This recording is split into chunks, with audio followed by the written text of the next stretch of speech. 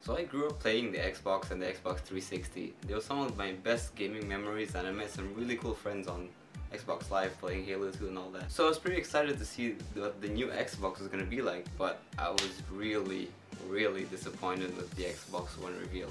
It was just... Here are my top 5 worst things about the Xbox One.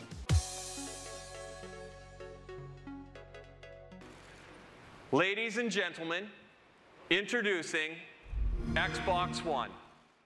Okay, who the hell thought the Xbox One was a good name? Like, never mind the confusion it causes with the original Xbox, which will now have to call the original Xbox instead of the Xbox One. But how the hell do you go from 360 to 1?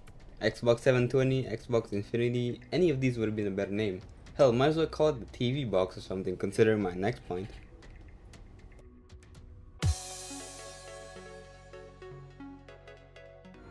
Watch TV. Yes, that fast. Did you see how instant that was? Oh man, I feel like watching some TV. Better go buy an Xbox.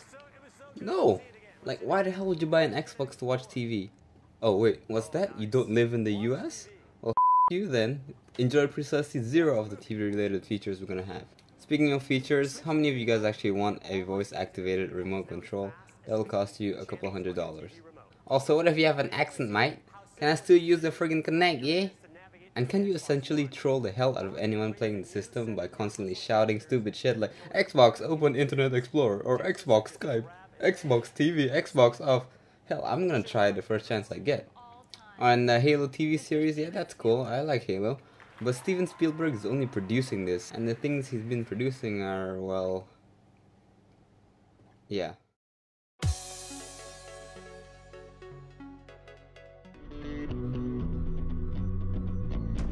Come on, are you telling me that the Wii U is the only next-gen console that is actually backwards compatible?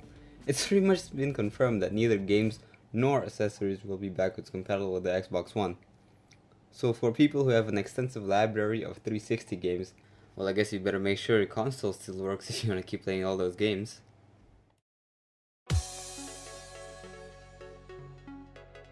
And finally, game developers can take advantage of our worldwide multi-data center infrastructure to drive direct game computation. So Xbox Live Gold is still going to be a paid subscription model, and without it you can't play online multiplayer. I guess I'll let that one slide because it's been like that for many years now, but I'm not quite sure I agree with the always on mechanics. Yes, the system won't always require an internet connection, but apparently it will need to connect to the internet once every 24 hours. I'm not exactly sure what happens if it doesn't, but it's probably nothing good. Maybe your games will stop working, or, you know, since games are like bound to your accounts now. Oh, and how do you guys feel about the Kinect watching you 24/7, huh? So it's gonna be on in low power mode even if you turn the console off, so you can shout Xbox on and turn your console back on. This seems like a beginning of Skynet right here.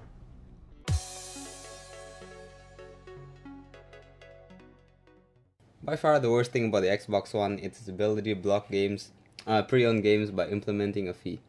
The official word on this has been really shaky and no one really knows for sure how it's gonna work.